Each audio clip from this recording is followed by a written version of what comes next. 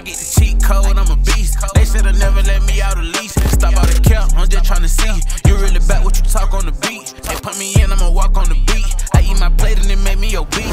I been pushing lyrics like a kingpin. And when the day we got no rings. So what's up? Hello, baby. One time for your shirt, Kingpin. 2 times for the Hyro Day. Yeah. Three eyes. Like what's the shirt? Hieroglyphics. It's their logo. First of all, they're an Oakland team, so you got to catch the subliminals. Okay, yep. So these are the Oakland All colors. colors, facts. They had like 4 or 5. We just came back from Hyro Day. Shout out to Hyro Day, DJ Torre, Hieroglyphics. Saw that on there. They had like 5 or 6 different merch shops. Dope. And they had different T-shirts set up at different spots. Yes. I thought it was really, really cool. But the thing with this T-shirt is it's something they've been branding for like 20 some odd years. Yeah. This logo didn't just mysteriously pop I love up the one day out of colorway. blue. And they had them in blue and white. You know, Jalen got a whole bunch of them. Shout out to New Boy. Our videographer from Atlanta went to Fucking Oakland. and planted his fucking roots. Who'd have thunk it? Yeah. He went with a whole bunch of Atlanta clothes and came saw, back with a I whole heard bunch about of him in the Oakland group chat. clothes. He did a good job. He's wearing He an did a Oakland phenomenal shirt job, now. man. And you know what? I say all that to say this, is that being able to take this shirt from the streets of Oakland, bring it to the streets of Atlanta, and then wear it on the podcast for the people that watch the show is probably one of the greatest indicators of how effective marketing is. Yeah. It worked. Yes. What they did with the logo 30 years ago worked so much still so works. that Yes. it influenced a hip hop head to spend their hard-earned money, bring it back across the country, and then now give it to us so that we can show it on a platform and encourage people to go to the Hyro Day shop and Hieroglyphics and buy merch. I was saying off camera that it reminded me of one of the best marketing emojis was with the young Dro, best thing smoking with the teeth and the smile. That was probably my favorite marketing campaign for an artist. For a What was your t-shirt, favorite? wise, For a for debut a t-shirt. album. You guys remember what's his name? Who the fuck is that? Dollar. Was that his name? Dollar. Wasn't that his name? The kid that had the Yeah. song. Who the fuck is that? That's T-Pain on the hook though, right? Right. Yeah. Anyways. I can't remember though, but yeah. When it was the Ozone Awards. It was the last Ozone Awards in Miami. Damn, I And to remember me, that. it was the funkiest. Still to this day, it's never Those were been topped. fun. They were fun. They gave out. It was a wrapped brick of money. It was shrink wrapped. It was the $100 bill on there, and it had the wrap on there with his name.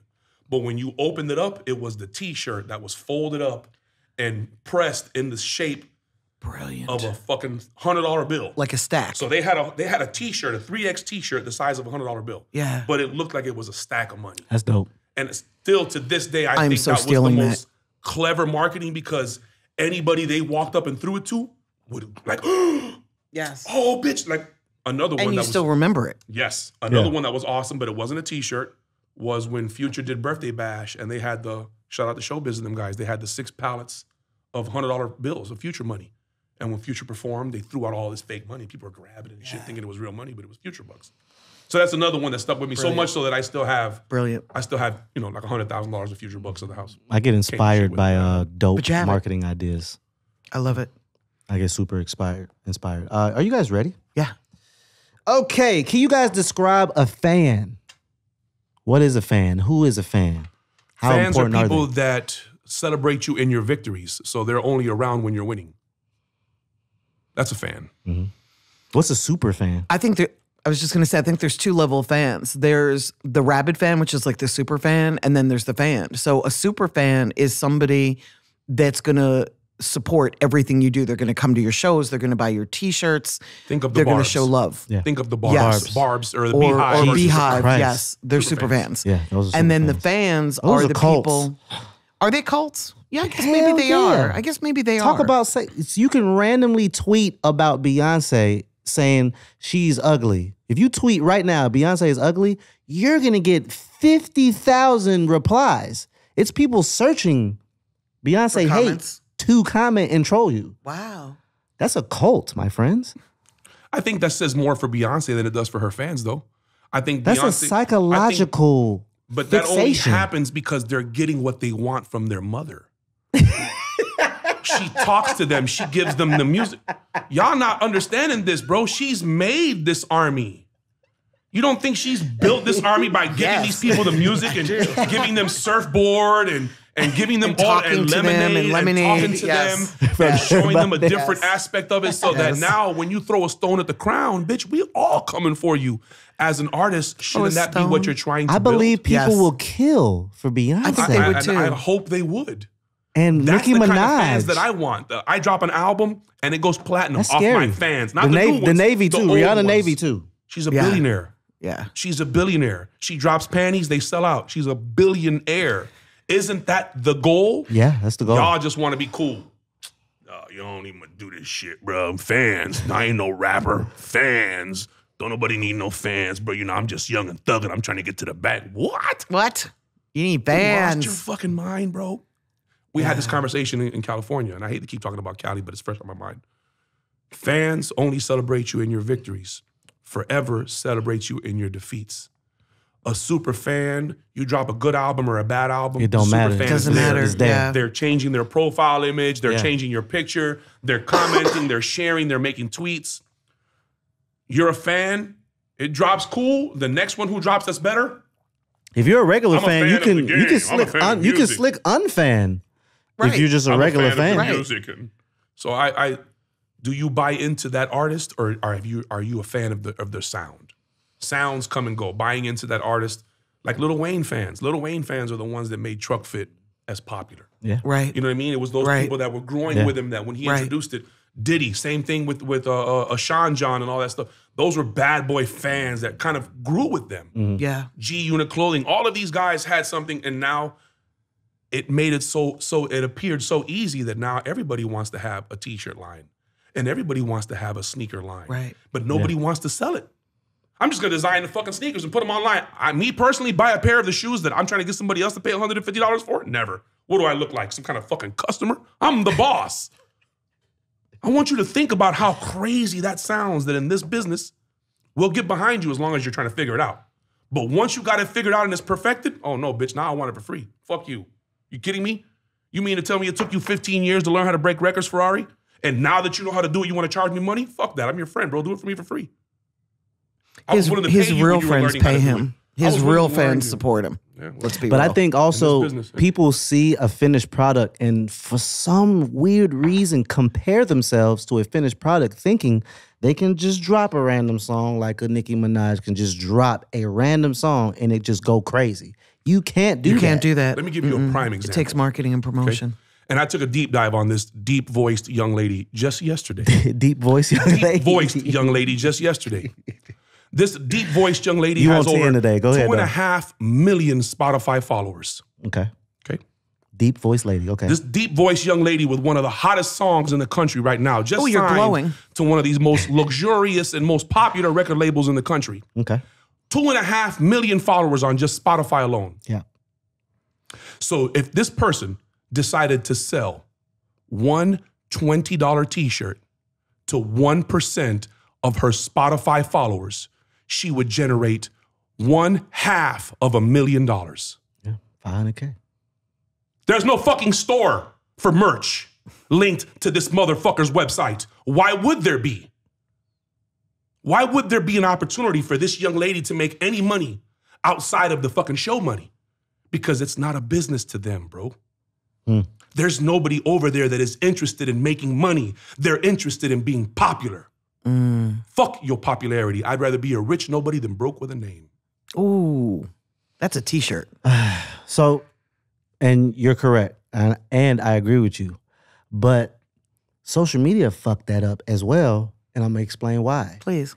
It's attention, likes, and comments. For some people, they take that as currency now. Yes. Of course, you can monetize that, but just like you said, I can post, for example, a very beautiful lady can post a picture of a butt on the sink and some red lipstick and get 1 million likes. That will suffice her for at least 24 to 48 hours that she's not probably even gonna think about making money. That will probably, Granted. that will fuck up her dopamine enough that she got 1 million likes and We need money, 20,000 Amin. comments.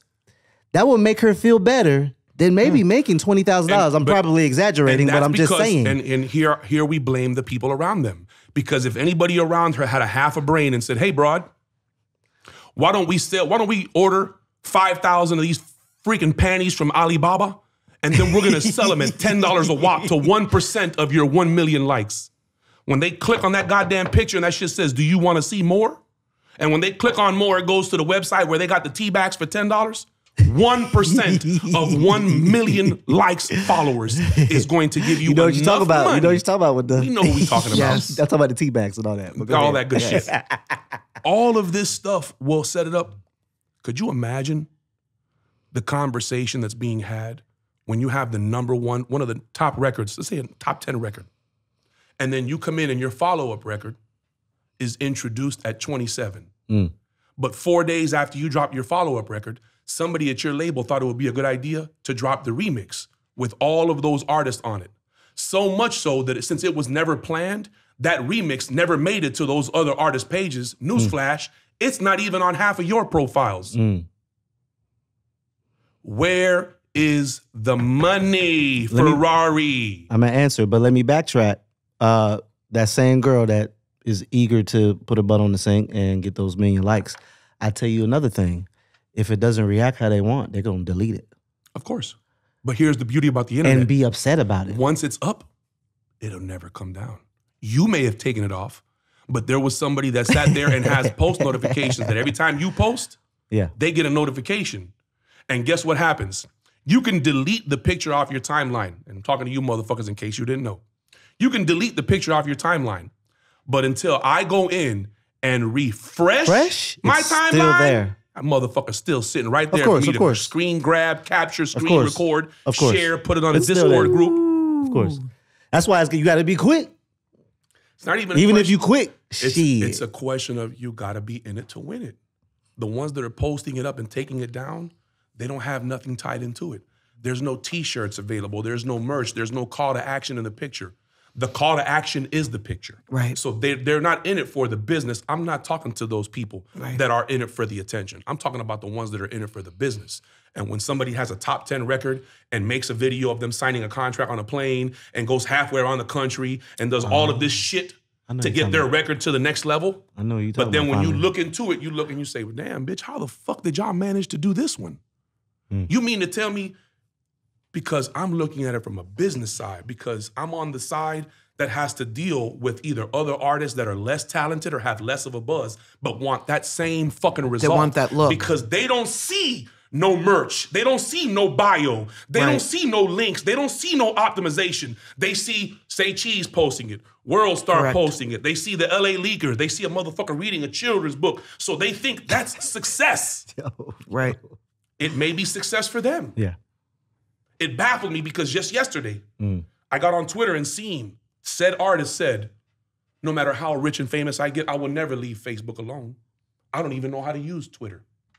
But when you go to this motherfucker's pages, do you know what only 2 links are available and what 1 link is not available? There's no Facebook anywhere. But Twitter and Instagram, the one platform that she already admitted that she uses the most, loves the most, and engages with the most, her own team has eliminated her from that process. Because that isn't even a point of reference for any of the music fans to click and go back with. God damn it, the music is only one fucking thing, bro. Yeah, agreed. The music is what gets you the attention, B. Yeah. Everything Then you else go is- on and you fucking do Independence Day a la Will Smith. You Right. go do the 4 Brothers a la Tyrese. You go do Law and Order a la Ice-T. Don't forget Ice-T was a fucking cop killer. One of the most notorious cops in the world right now, bro. Music opens the door for you to get to the next level, man. And if you're not a business, you're always gonna rely on the music. And you know what happens? You're not gonna make hit records. No, Every 'cause the song is music not a goes hit away. record, bro. It comes and goes, it music changes, does it go away. evolves. It has a and life you cycle. don't want to evolve. You don't want to establish your infrastructure so the people that are with you from the beginning grow with you, a la Lil Wayne and Truck Fit, a la Beyonce and the Beehive. No, you just want it now. And if it doesn't work now, well then fuck this shit. It's your fault, not mine. And that doesn't work like that. Not in this business. Any artist that doesn't have merch, to me, is pissing in the wind. You will sell 40 hoodies at $50 a piece and generate $2,000. Faster than you will make money as generate streaming. 1 million streams Yes. and make $2,000. Correct. That is a mathematical fact. Correct. You are afraid to hustle. Correct. And because you're afraid to hustle and you don't know how to hustle, you expect somebody else to do it for you. And that is where they lose me. That is where I get lost every single time. Because if I can get up in the morning, That was if I a can real one drag right there. my fat ass out of bed every day and try to figure out how to be successful at the next level, then so can you. Absolutely. It's not hard. It's not. I think we talked about it. The cheat code. You want to know what the real cheat code is? Do it. Work. It's okay to make mistakes. That's why they have erasers on pencils. It's okay to make mistakes, bro. Crumble that bitch up, iron out a new one, and start fresh, man. The sooner you can arrive at failure, the sooner you can start over again. It's prolonging that failure. Right. It's fail faster. Fail faster, fail man. So you can faster. figure out what works for you. Yes. And with merch, guess what? You can go to Google right now.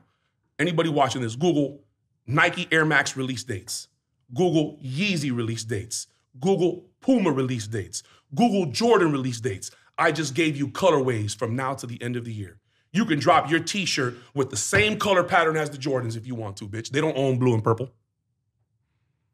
You want to make you a logo t-shirt and take a picture for the sneakerheads and say, hey, Rari, I know you're going to get these. You may like this t-shirt too. You will never fucking get a t-shirt sold to Rari because you will never fucking do that because you think black and white because it's the cheapest. No, bruh. You mean to tell me you buying t-shirts and sitting on them and trying to sell them? What do you think you are, the dope man? That's why you end up smoking all these, not a good weed man, because you done bought the weed and smoked it all. You couldn't sell it. So now you're going to buy all these t-shirts and end up wearing them all. Yeah. Come on, man. Y'all hustling backwards, bro. It's 2022. You better figure it out, man. This shit is dead for real. Question of the day. Wendy Day. Oh, hell. Should an artist stay in a city they are from, or should they move to an Atlanta, New York, or Houston, or Miami, or LA for a better opportunity situation? XBNB Rock, God bless the dead. He's from Philadelphia, He's from Philly. by way of Atlanta, and lives in Los Angeles.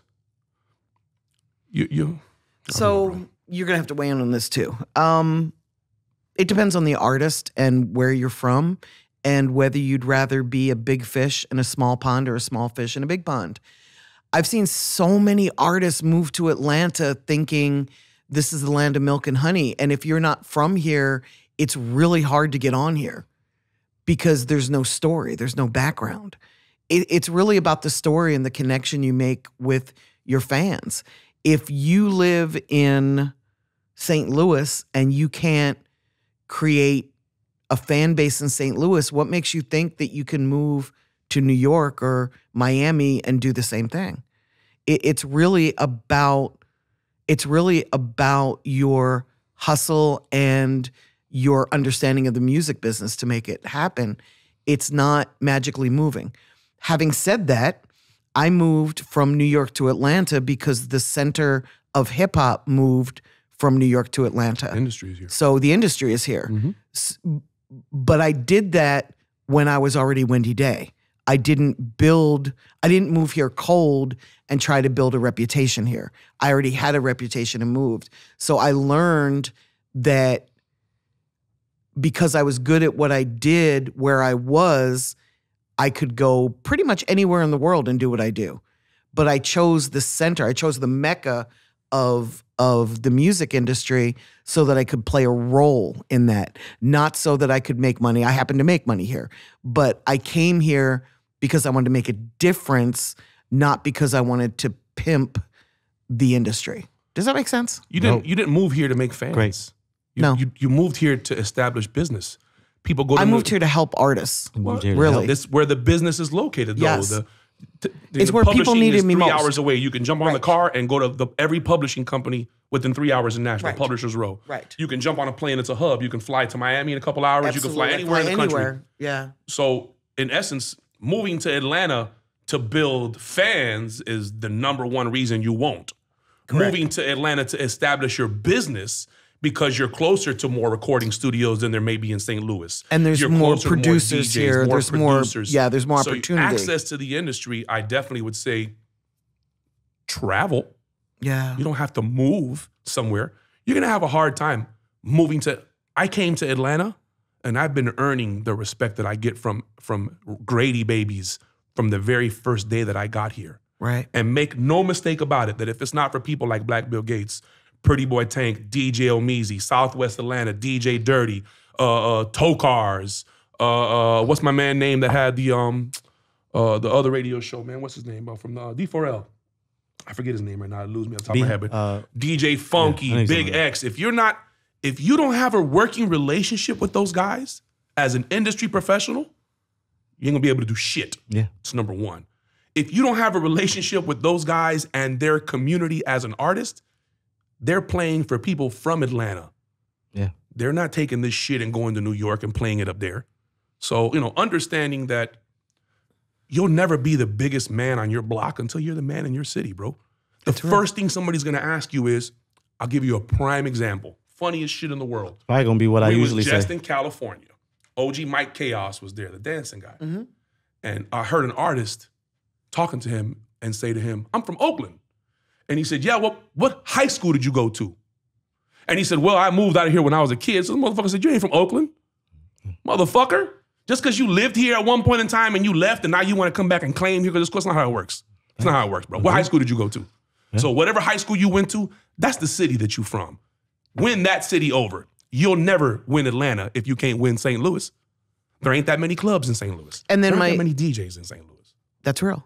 And then my agreed. second thought is that 85 to 90% of this is digital now anyway. So it doesn't really matter where you're based. What are you doing on your social media?